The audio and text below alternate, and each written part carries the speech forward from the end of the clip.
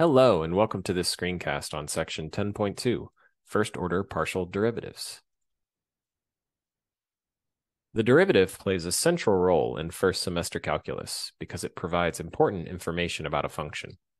Thinking graphically, for instance, the derivative at a point tells us the slope of the tangent line to the graph at that point. In addition, the derivative at a point also provides the instantaneous rate of change of the function with respect to changes in the independent variable. Now that we are investigating functions of two or more variables, how can we use this notion of derivative? It turns out that we can still ask how fast the function is changing, though we have to be careful about what we mean. Thinking graphically, we can try to measure how steep the graph of a function is in a particular direction. Recall in Chapter 9, we studied the behavior of a function of two or more variables by considering the traces of a function.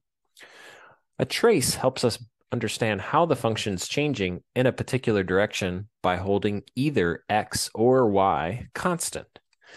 Pictured here in red is a trace that holds x constant.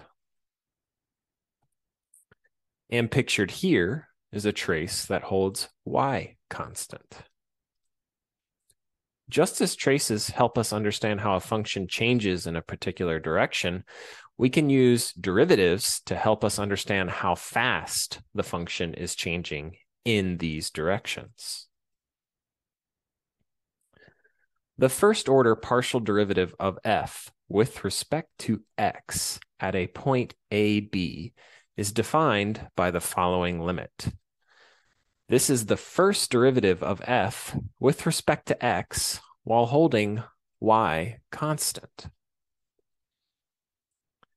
Similarly, we define the first-order partial derivative of f with respect to y at a point ab using this limit. This is the first derivative of f with respect to y while holding x constant. Each partial derivative at a point arises as the derivative of a one-variable function defined by fixing one of the coordinates. Thus, computing partial derivatives is straightforward. We use the standard rules of single-variable calculus, but do so while holding one or more of the variables constant. For example, consider this function f. To obtain the partial derivative of f with respect to x, we treat y as a constant and take the derivative of the expression with respect to x alone.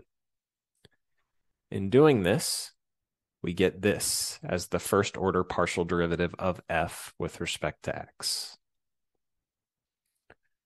Similarly, to obtain the first partial derivative of f with respect to y, we treat x as constant and take the derivative of the expression with respect to y.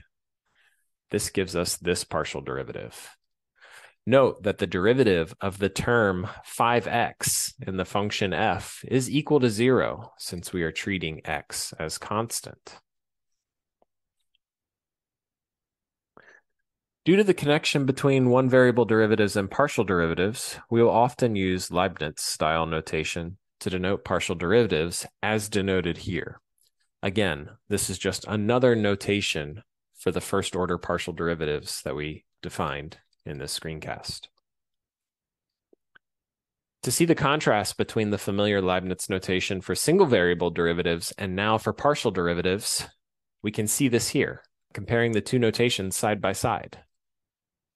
The difference in notation helps us understand what sort of derivative we are looking for.